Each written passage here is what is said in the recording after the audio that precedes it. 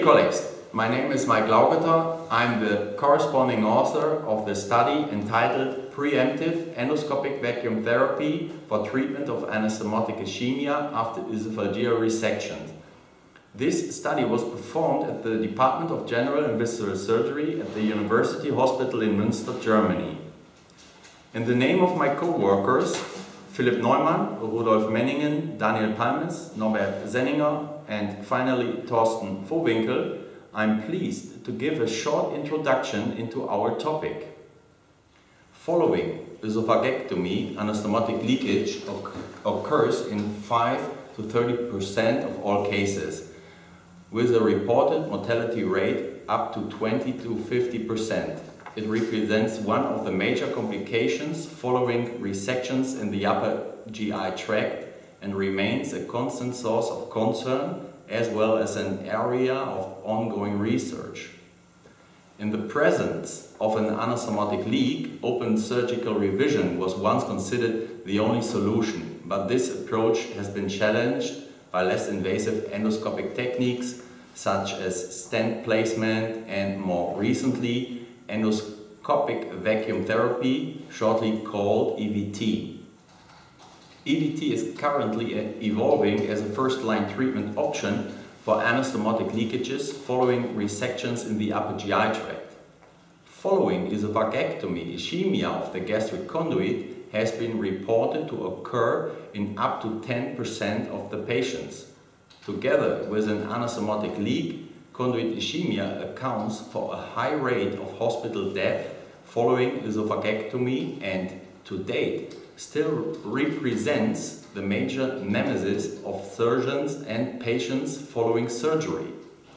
We believe that the early detection of ischemia is critical for the prevention of anastomotic leakage and severe necrosis, since sufficient perfusion and oxygenation of the anastomotic tissue is the main factor influencing anastomotic healing.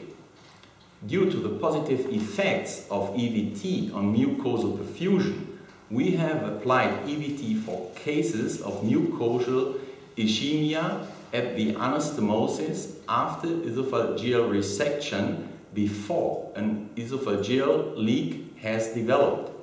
In our current paper, we report about our initial experience of EVT in a patient cohort which had post-operatively compromised mucosal perfusion and an elevated risk of developing an insufficiency and a concomitant leakage following esophagectomy. We could achieve complete mucosal recovery in 75% of the patients presenting different degrees of anastomotic ischemia.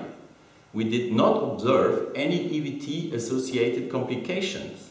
In contrast, EVT modulated mucosal perfusion even in severe cases of mucosal ischemia and prevented further damage such as conduit necrosis and severe anastomotic leakage. The use of EVT resulted finally in complete recovery in the majority of cases in our study.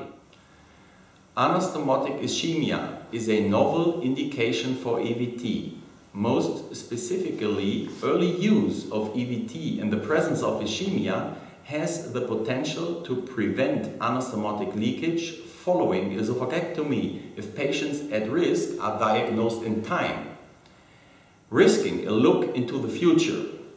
Based on our observations and data, we think that EVT might have the potential as an intraoperative procedure during esophagectomy for primary prophylaxis of post-operative anastomotic complications.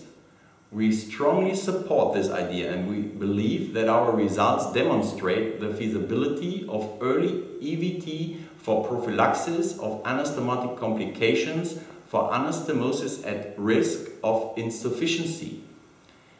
EVT is feasible, endoscopic vacuum therapy is safe and has the potential to modulate clinical outcomes and infection parameters in the presence of anastomotic ischemia following esophagectomy. Of course, further studies are needed to define the indications and the patients who most likely benefit from the early use of EVT. We think that this should be done in prospective, randomized controlled trials. Finally, thank you very much for your interest and paying attention to this interesting topic. Enjoy reading our article, Greetings from the Department of General and Visceral Surgery at the University Hospital of Münster in Germany. Goodbye.